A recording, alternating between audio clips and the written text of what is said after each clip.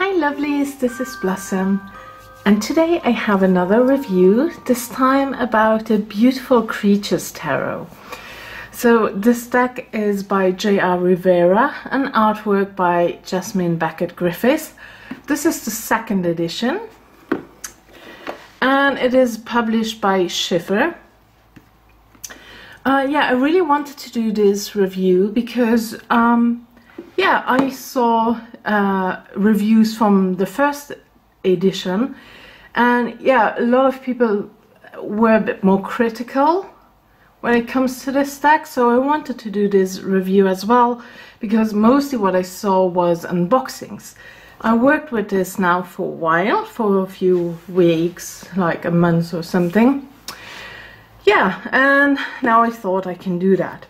First of all, we will have a look at the cards, and then we will go into the book.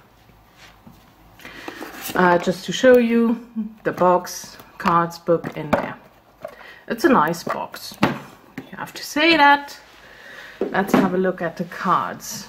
So here they are. First I want to show you the gilding. We have purple gilding, which is really pretty nice, but it wears off quite quickly. This may have to do with that I riffle truffle, so I'm never overly excited because, you know, it just wears off, but it looks pretty, that's for sure. And then the cardstock itself, yeah, so some are interested in those things, some are not.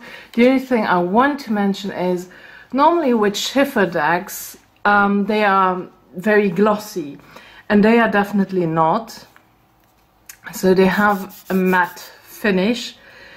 I guess that many people will like that. I personally don't. I always like the heavy gloss because, as some of you may know, I read tarot a lot outdoors and I take them with into the forest, and I don't always have a cloth with me, so they just, you know, I have them on the ground and that's why very glossy is good. So they are not, so I don't take them outside as much. Yeah, but you know, somebody always has to complain. I guess for other people that may be great. So first what I want to say, I just show you the cards. What I really want to say is that this is, of course, no traditional tarot deck. So not with traditional symbols. Here we have the Magician. That's maybe, you know, for a tarot beginner or everybody who's looking for traditional symbolism and the cards. That's not your deck. So this is pre-existing artwork.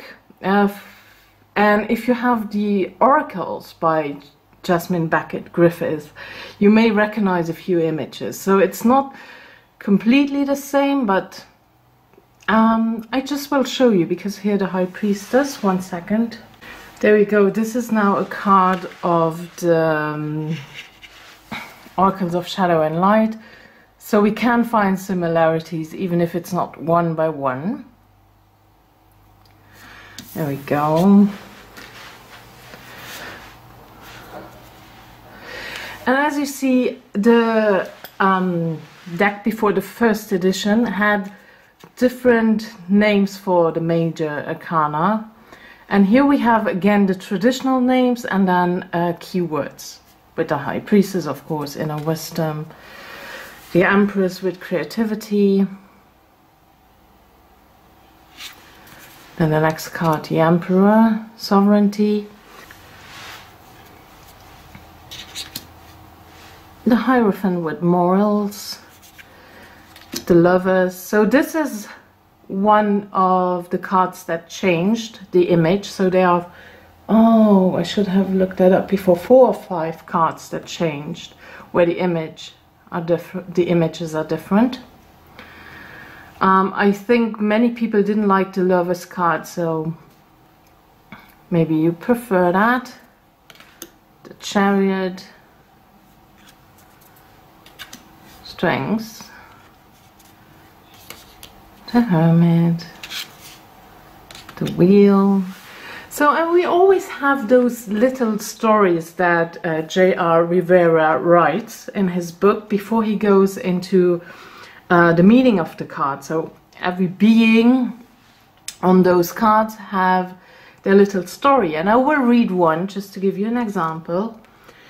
This alluring yet powerful pixie and her dragon friend only manifests on our planet Earth from time to time to do her bidding. She is invisible to the human eye, but there are times when she lets her presence be felt. This entity is unlike any others that has existed, and she is not to be taken lightly, for she possesses many powers. She is known to possess 3 abilities: fate, karma, and destiny. With the roll of her 20-faced dice, a tool so powerful that we cannot begin to understand, and even if we did, we would not know how to conduct it, she will foretell the official and permanent outcome, an outcome that can't be avoided for the person she has bestowed the role upon. Her dragon friend is the keeper who tells her where she needs to go and who she needs to attend. So this is one example of a story. And I really like the dice, as I am a Dungeons and Dragons gamer, so I can relate to the 20-side dice. Then Justice with Equality. The Hanging one for the Hanged Man. I think that was before the Swinging one. Perception. This one changed to Death is now Transformation. And it may seem that this card is maybe for a younger audience, so they take death out, I guess, for that reason. As she really, I think this artwork really appeals to younger audience, but not only, of course. I'm not in my teens anymore, or in my 20s, so and I still really enjoy the artwork. So the Devil is now the Habit with Dependency. I think this one changed too. Yeah, it does, yeah. Maybe if I can't find the images, I will blend those in who changed. I have to look that up. Then the Tower is the Decadence with Abruption. That changed a bit too. I actually do like how he writes about that. So what he writes in the upright meaning, I just read a little bit of it, not all of it. He says, this card also denotes release. If you suppress or bottle painful memories or grudges for long, do consider the consequences. All that you've kept hidden inside will burst and the outcome will not be pretty. So there we see how he goes for the bottle here. Then the beautiful Star card. It is just really, the artwork is lovely.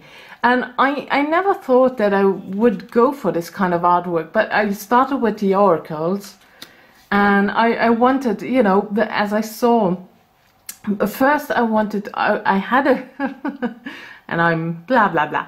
So I had an eye on the first edition, and I take always a bit longer to decide if I buy a deck or not, and then I saw there will be a second edition, and yeah. So I waited for that one. Judgment. And the World. Now we go into the minus. And I'll go from 1 to 10 because I will have a special look at the court cards. So we don't have Ace of Swords, but One of Swords. Before there was Ace of Airs or One of Airs. I don't remember anymore. And I think that bothered many people. So they change it back again. Intellect. I love that card. I really like it.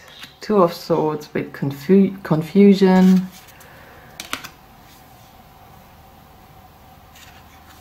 Yeah, and as I say, I'm also looking for decks that are not so, you know, having always the same images over and over again. I was a bit bored by it, so I was looking for decks who goes a different way. And I heard many people say it was that the images are forced into the meaning, and because of the pre-existing artwork and everything. But you know, other decks have that as well. For example, the Chicory Tarot, and I see the Chicory Tarot is much more accepted, which is fine. You know, you like whatever you want, I don't care, but that's just saying I was looking for something that is maybe not so obvious and not having the same images again. So here the Seven of Swords with treachery, Eight of Swords with imprisonment. You can see it in some cards, you know, this is for me pretty clear, the Eight of Swords. Nine of Swords, anxiety. Okay, so let's have a look at that. Would you actually see it immediately? So the guidebook is really cool to have, to read the guidebook. It is a deck where I would definitely recommend to read the guidebook and to work with the guidebook together with the cards. Ten of Swords. And what is interesting, I just remember this card now because I did a reading for my husband. My husband doesn't really know the meanings of the cards, but just by showing him the cards, but that's because that's what I do when I do a reading for him. I show him the cards, what do you see? And he actually sees a lot in those cards, especially this one was something funny about it. Okay, so as I said, I just go until 10 and then the court cards later. So we go into the Wands with energy. And I really liked that depiction of Ace of Wands because, yeah, that's how I see it. That's how I see the Ace of Wands.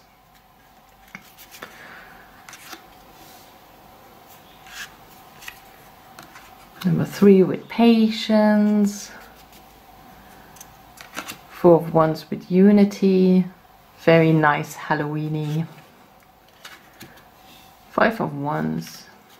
So I could go and explain like the images one by one, but this is really, what do you see? Does this artwork talks to you?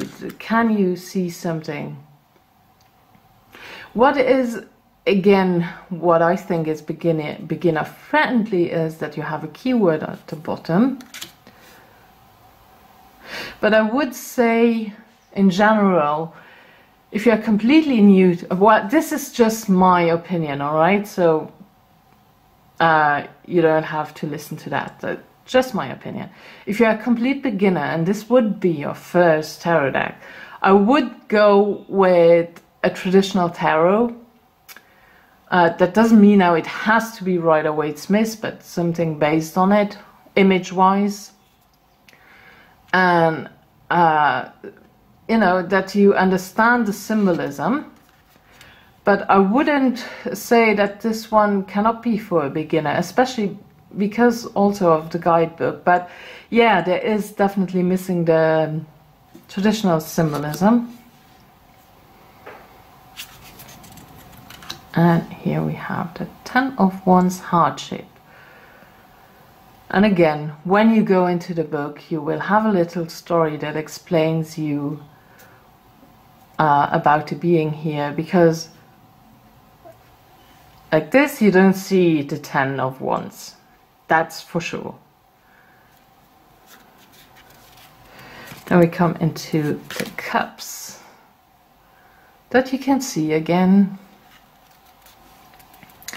Two of Cups with relationship, I guess you can see that. Three of Cups celebrations, that you can see. Four of Cups, again, somehow you can see. So it's more some cards you see, some cards you don't. Five of Cups, regret. Could also be a moon card. Now hold on for a second.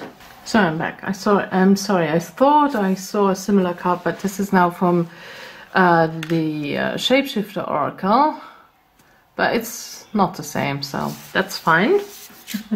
Good to know. So I'm not really sure if it's the same because I have the Australian version of both stacks, the Oracle of the Shapeshifters and the Oracle of Light, Light and Shadow and Light. Oh, ay. And so I'm not sure if it's all the same cards like in the American version. Then moving on, 6 of Cups with memories.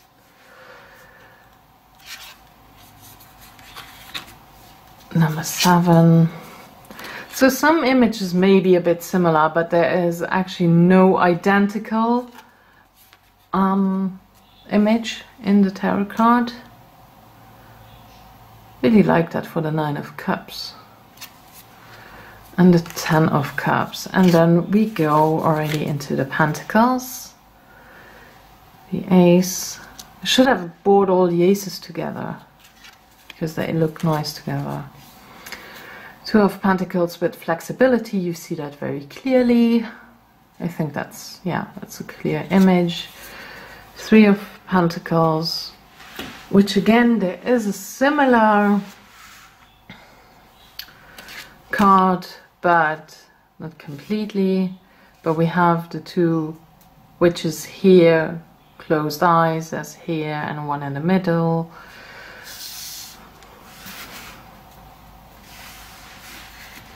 But they are never exactly the same, and I think that's about it with the Oracle. And well, it's possible that I missed something. 4 of Pentacles with greed.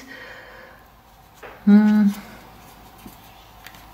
of Pentacles. Do like that image. 6 of Pentacles with generosity. I think that was the previous, on the first edition. This was on the box, this image. Then the 7 of Pentacles with progress. I really love that image. I think for me this makes sense. 8 of Pentacles with practice. You can see that as well. 9 of Pentacles with rewards. And then the number 10 with legacy. Oh yeah, legacy. I was talking about that. Completely forgot about that. That is just a key word. Yeah. And then we also have, let me check. Yeah. We also have 2 extra cards that you can use or not. You are the one, authenticity, and then the paranormal. Now I guess there were some confusions with that mask. You are the one, authenticity. And in the book it says, this beautiful maiden is an outcast to the people in her village because of her physical attributes, which are very rare. The gods and goddesses blessed her by giving her a red streak across her eyes, platinum hair and light skin, as opposed to the people in her village who have black hair and dark skin, and a black mask across their eyes. To them, this maiden is cursed and will bring nothing but bad omens to the village. Nonetheless, the maiden has disregarded the village's senseless assumptions and has traveled to another village, where there she will be accepted and loved for her unique attributes. So don't see it as a mask. However, this is what this book says. I remember when I saw this card, I remembered a card from the Fairies Oracle by Brian Froud, who has also the mask. And the card here would be Sylvanus. I'm not in the mood to look for the card now, I'm sorry. Yeah, this would be the card. And what it says here, we wear the mask to look inward, seeing our true selves, not our false and fearful selves, but the beings of light that we truly are and what we have the potential to be. It becomes very difficult for us to make excuses and blame others for our failures and fears once we have seen what we could be, if we were willing, what in fact we already are but are not quite living up to. I thought, now this is sorry, this is the part that I remembered. I thought it was very odd that there is a mask of truth. It seemed to... There we go, there's the card again. It seemed to me that we use mask to hide truth rather than to reveal it. Oh no, Sylvanus assured me. First you put a mask on and hide, and then you take it off to reveal the truth. Very fairy. So this is what I remembered and how I see this card. Now let's go into the court cards I set up. 1 second. So as you see, the pages all have a similar, you know, there's a close-up of a face with flowers around. So Page of Swords with inspection, Page of Wands with venture, Page of Cups, inventiveness, and Page of Pentacles, reliability.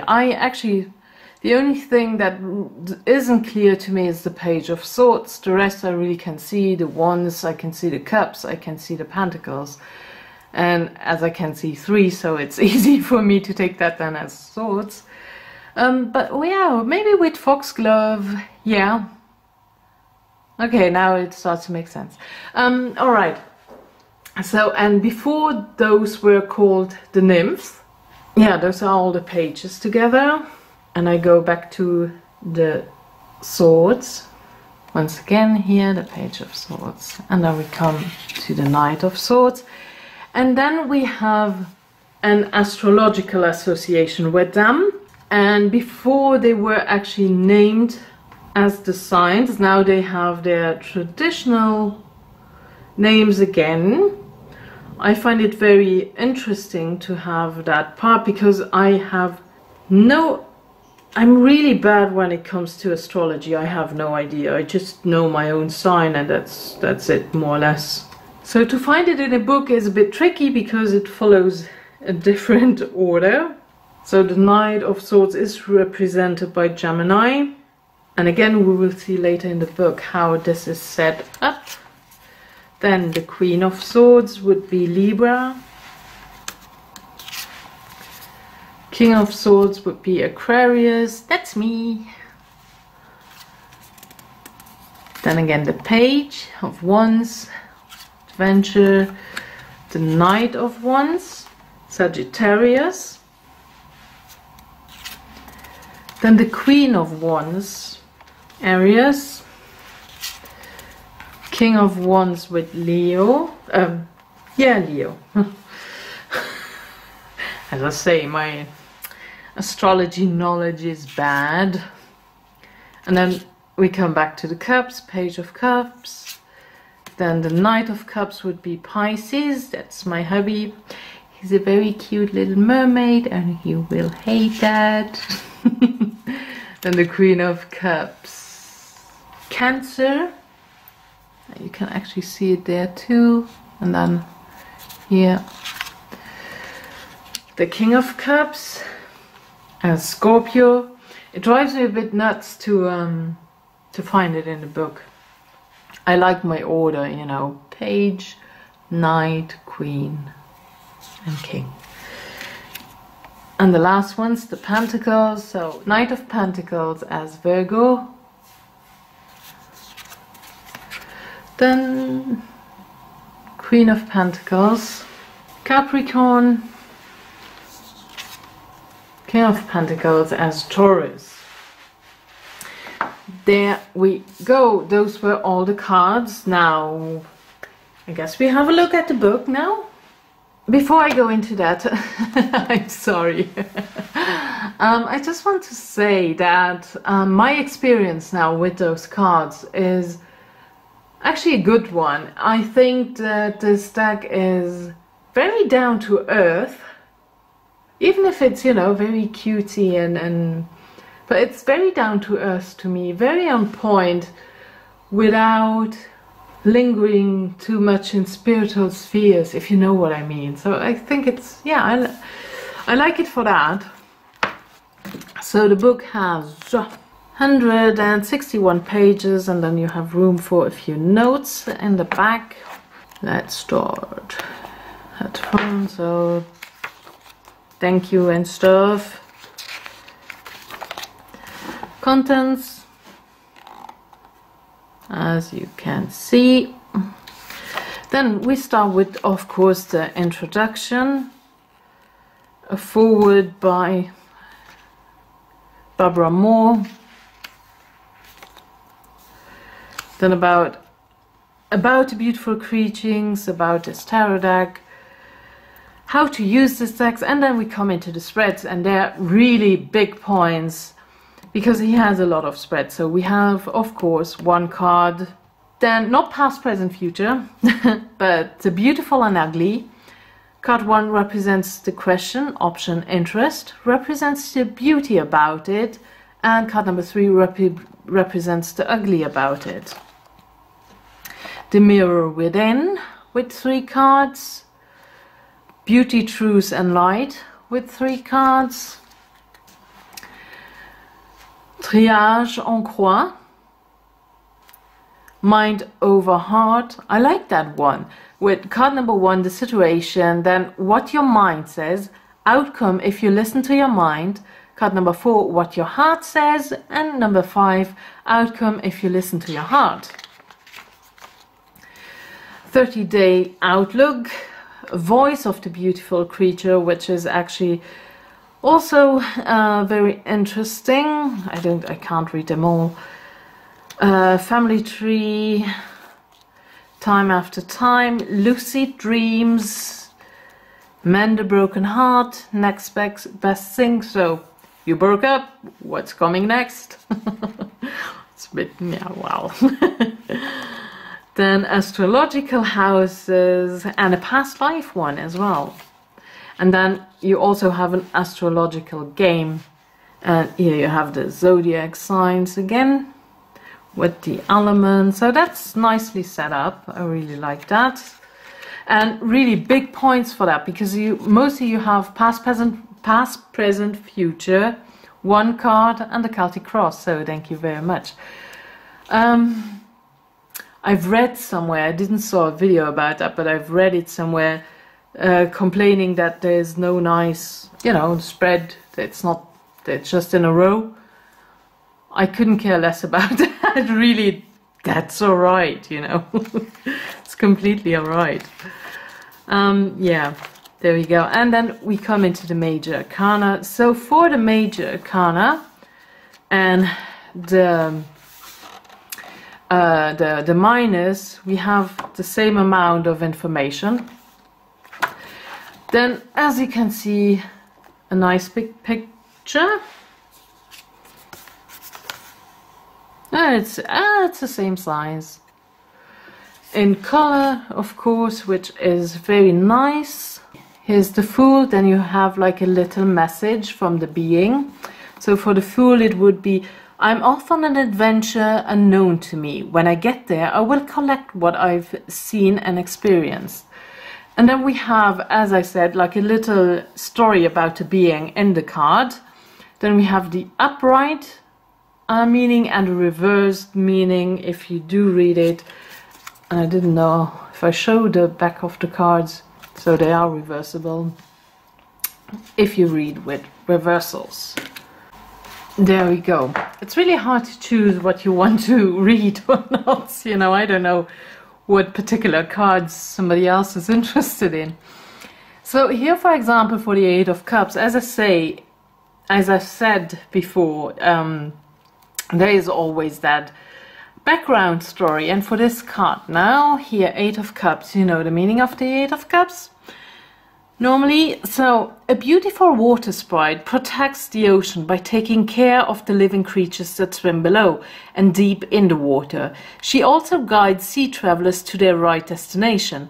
By doing so much, she feels deeply unappreciated and that there is something missing in her life. The fish and butterfly sense that she is frustrated and restless and that she wants to give up what she loves to do. But they won't have any of it. They do their best to encourage her to move forward and find other areas in life that need her love and protection, and she follows their advice. Together they travel the 7 seas and see that everything is as it's supposed to be. So, and then for the upright meaning, in a reading, this card represents going out to find something in particular that is needed. You are at a point where something is making you very unhappy and you must leave it at once. At times, you will find yourself needing to concentrate on what is truly important in your life. In many instances, I see that I hold it wrong, sorry. You will find a deeper meaning regarding what truly matters to you. You may also be seeking hope or a sign from the universe or things to fulfill you. Then for the reverse meaning, we have, when reversed, this card implies abandoning a commitment or something that you've started. You are wandering around in circles and have not come to a conclusion or destination. You may also be unable to keep up with the things in your life. So mostly what we have in the meanings here is very traditional to the Rider-Waite-Smith. The stories, either you like them or not. I do like them. We have a similar approach in the two oracles that I have. There's also always that little story about the being in the card. So we have that here as well. And as I say, the actual meaning is very short, but on point. So again, I think that this, yeah, well, it's hard to say, but personally I think that is beginner friendly, because you can, when you put so much information about one card on a beginner, that can be overwhelming. This is very much on point, you know. Then it depends, of course, if you do with reverse cards or not. I don't, so I don't, you know, but you can have that as the shadow side when your card is in a position, in a negative or more shadowy position.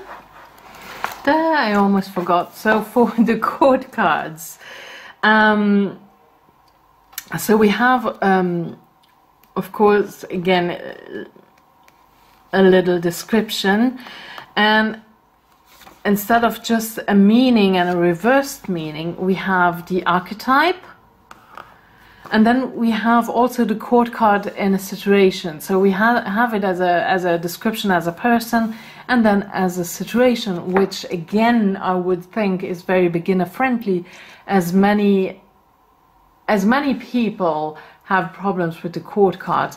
I also like that very much in the Wildwood Tarot, and here we have a similar setup, so I really like that as well, and I really wanted to mention that. And again, I will read quickly something. I take the King of Swords because it's Aquarius. For the archetype, the King of Swords represents a person who thinks with logic and does not allow ideas and thoughts to be cluttered. It is difficult to let other people manipulate them. On the contrary, they are the ones who may manipulate. When they are being distracted by others, they may find it hard to think ahead and need peace and privacy. So, just a piece here, and as a situation, the King of Swords represents a situation that you will have to think about with logic and conviction. Take time from your busy schedule to think of a way you can deal with personal problems hindering you from doing what you want to do. On the negative side, you will have to make judgment calls and omit things that are not useful or beneficial for you. This may even involve people who are close to you, and so on. So that you have an idea how this is set up. As I said before, because this may attract a younger audience and maybe beginners, I still would go with more the deck with traditional symbols, but I wouldn't say don't take that one. As I said, for me it is down to earth tarot deck, really. Very much on point, very, very accurate. And of course I like working with them together with the oracles, and I will try a little spread of this book. So I will shuffle now forever because they are in order again. So see you soon. Still shuffling. So I'm facing a certain situation today. I chose the set Beauty, Truth and Light. Alrighty, so now I have my 3 cards finally. And as I said, Beauty, Truth and Light. So the first card is the beauty about this. Well, in the book it says about this person or thing. I took it as about this situation. Oh, and I have one of the extra cards, the paranormal, and the keyword is curiosity. Now, let me have a look at the book, because I didn't get this card yet. So, in a reading, this card represents the dire need to figure something out. So we're talking about the beauty of it. Okay, things are a mystery to you. Oh yes, they are. About this situation, it's a complete mystery. That's true. And you may not be able to solve it. There is a calling from the unknown that summons your attention. Follow it and see what you discover. Okay, that is interesting. A bit of skepticism clouds your beliefs and you feel that you must prove something right or wrong. Either or don't step on anybody's personal beliefs. Okay, that's interesting. It is really about trying to figure something out. And as I go on and try to figure it out, I have to see that as a beautiful thing, because I will explore so much more. All right, so the next card is the truth about this situation. Let's have a look.